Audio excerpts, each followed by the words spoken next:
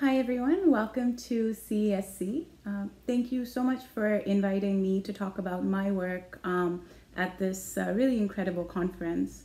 So my name is Deeksha Gupta. I'm a professor of finance at Carnegie Mellon University, and the paper that I'm going to talk about is co-authored with Itai Goldstein and Ruslan Shirkov, who are both at the Wharton School. And we're interested in this paper in initial coin offerings, and we're going to talk about a mechanism where tokens that are sold in initial coin offerings are essentially a way for entrepreneurs to commit to competition and giving up monopoly rents.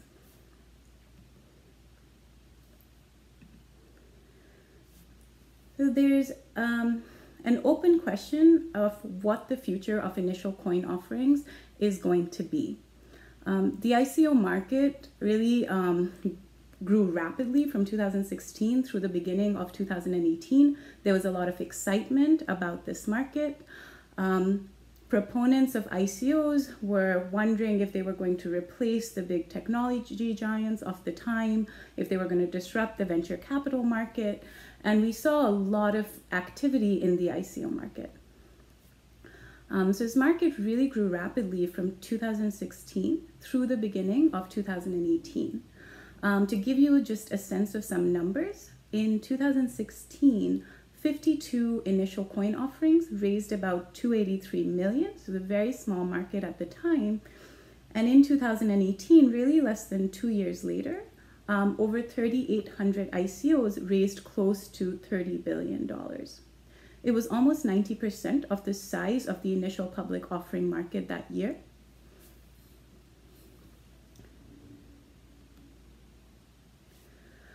So there's this huge flurry in ICO activity, and it was really exciting. But then in the beginning of 2018, the activity started slowing down.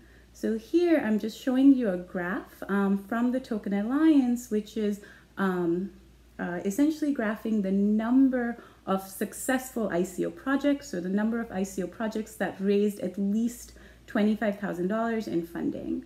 And you notice that, there's this big increase in activity from 2016 to 2018, but starting in 2018, we see almost as dramatic a fall in the number of ICOs, and the market virtually disappears in 2019.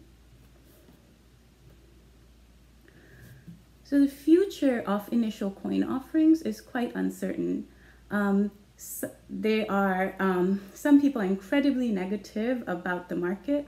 They have been labeled as scams. The 2017-2018 period is described as a bubble.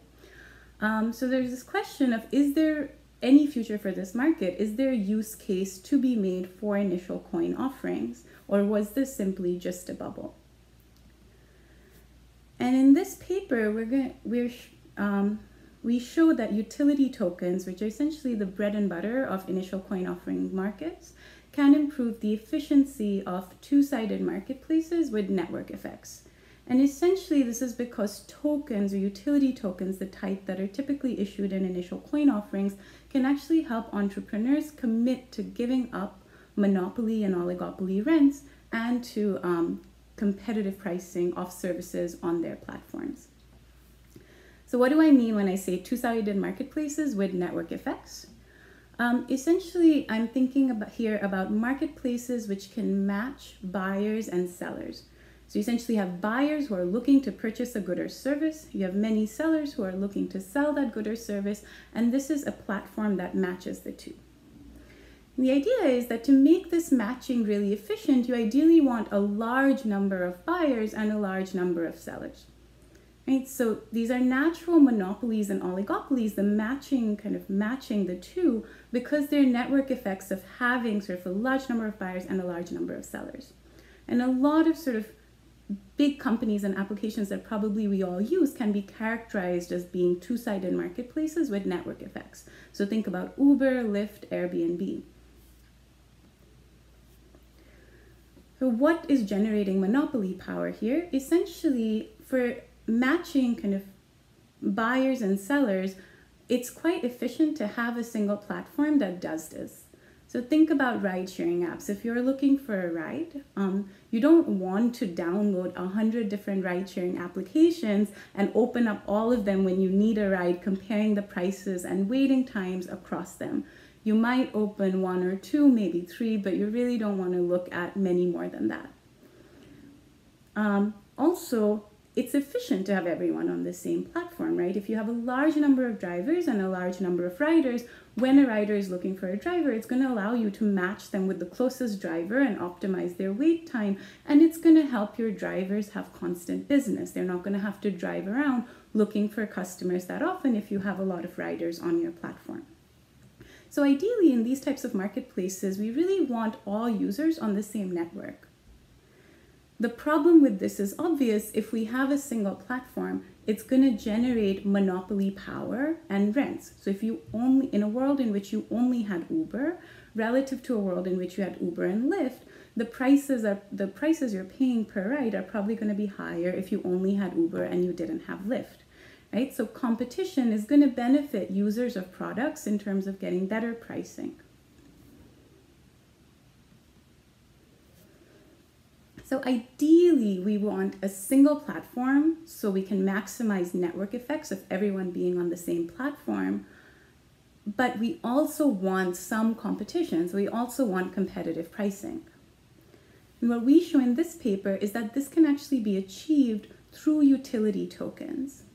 And the basic, there are going to be 3 features that are important for something to qualify as a token, which can help solve this problem. It needs to be the sole currency on the platform. So if you think again about a ride-sharing platform, essentially you would have a token where tokens are going to be exchanged for rides, right? So it would be essentially the currency on the platform. We require a secondary market for token sales. So again, if this is a ride-sharing platform, someone who is looking for a ride is going to be able to go to an exchange their Bitcoin, Ethereum, USD, whatever have you, for that token, then take that token, pay it to the driver, and the driver then should be able to go back to that secondary market and exchange that token that they received as payment for their ride for whatever currency they're going to be able to buy other goods in. And the third thing we require is that these tokens are issued in fixed supply. All 3 of these are sort of typical features of utility token and easily implementable through blockchain technology. So what I'm going to do is just run through, to give you a sense of the basic mechanism, I'm going to run through an incredibly simple example, thinking about how tokens can help improve efficiency in a ride-sharing platform. So let's say we have 2 potential riders who are valuing the same ride. So both of them need to go from point A to point B the same time every day. And so they both value this ride, but they value it differently. So the first rider really cares about being able to take the ride, and they value the ride at $15. But the second one cares a little bit less about the ride, so they're only willing to pay $10 for the same ride. So these 2 potential riders who are looking for rides, and then we have many drivers who can each provide this ride at a cost of $10 per ride every day. So the cost of providing the ride is $10. Now let's think about this for a second. If we don't have a matching problem and we just had a competitive market, what would happen? Essentially, in a competitive market, because we have 2 people who are looking for drives and willing to pay at least the cost of what it costs the drivers to provide the ride, and we have many, many drivers, where essentially the cost of a ride is just going to be $10, right? The drivers are going to compete with each other, and they're going to offer their ride for $10. At this price, both riders will be willing to buy a ride, and they're going to get a ride every single day. Now, what if the drivers and the riders can't directly match with each other? So let's say we have a hypothetical ride-sharing platform, RideX, which can essentially match riders who are looking for rides with drivers who can provide the rides. Now, because RideX is sort of handling the matching, the idea is that RideX here is going to be able to determine what price it wants to charge for each ride. So RideX could think, okay, let me charge $10 a ride, if I charge $10 a ride, which is the competitive price, I'm going to be able to sell 2 rides because both the riders are going to buy the ride. Then I'm going to have to pay the drivers $10 because that's their cost of providing the ride. I can't pay them anything less. They won't agree to provide the ride.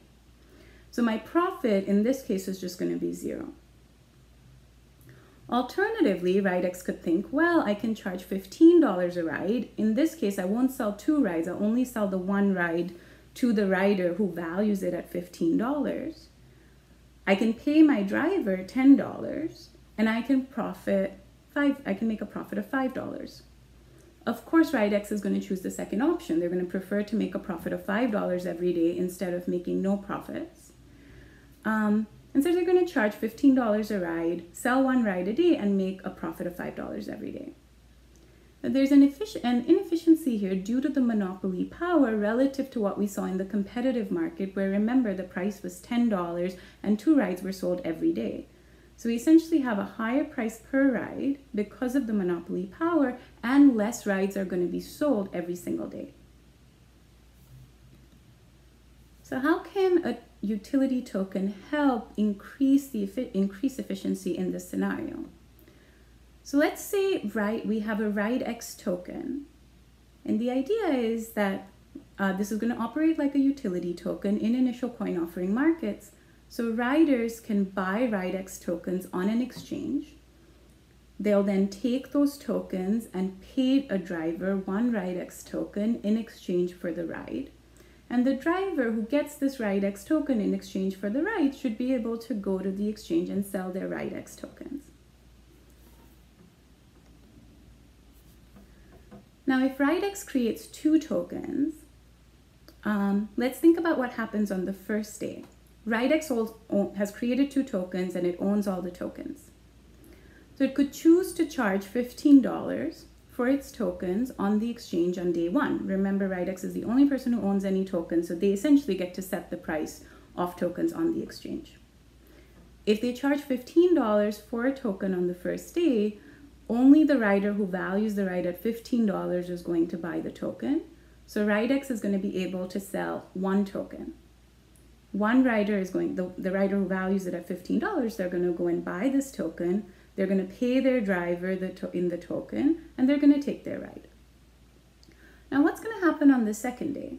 RideX still has 1 token to sell, but the driver who was paid in the token on the first day also has a token that they would like to sell on the exchange. So RideX and the driver are essentially going to compete with each other. And that means RideX will no longer be able to charge $15 for their tokens. Because there's competition, the exchange price for each token is going to drop to $10. At $10, both of the potential riders are going to be happy to buy the tokens. They're both going to take a ride. They're each going to pay their driver in the token. On day 3, RideX now has no more tokens. It spent its 2 tokens. The 2 drivers who receive tokens on day 2 as payment will both sell their tokens on the exchange. Again, because they're 2 different riders selling their tokens, there's going to be competition and the price is going to stay at $10. So the idea here is this is different from when RideX, remember when RideX was working as a monopolist, it was able to charge $15 every single day for a ride. Now RideX can only charge $15 for a token once. So it can profit on day 1, but on day 2, that token is now in the hands of a driver who's going to compete with RideX on the exchange, so RideX can no longer keep charging $15. The price is eventually just going to fall to the competitive price. The key idea here is that tokens are going to create a limited stock of market power.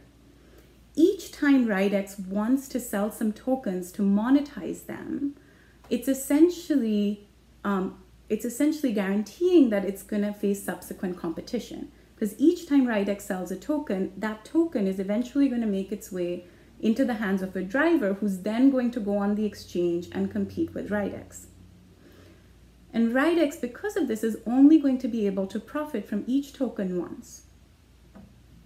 Not every consumer is going to be able to buy a ride immediately. So in the simple example I walked you through, the consumer who valued a ride at $10 wasn't able to start buying rides until the second day. So not every consumer is going to be able to buy a ride immediately, but eventually surplus is going to be maximized and equal to the competitive level, with everyone who values a ride at or more than the cost of providing that ride being able to get a ride.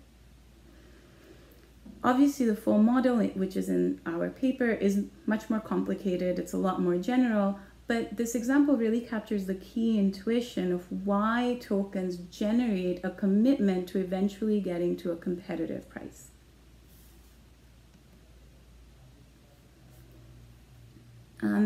So the last thing I really wanted to talk to you about is, well, why choose an initial coin offering? So the example I walked you through, it sort of makes sense that an initial coin, if you have an initial coin offering, you might be able to disrupt a marketplace which has a monopolist. But let's say an entrepreneur has a new technology, should they ever choose to have an initial coin offering rather than simply operate as a monopolist?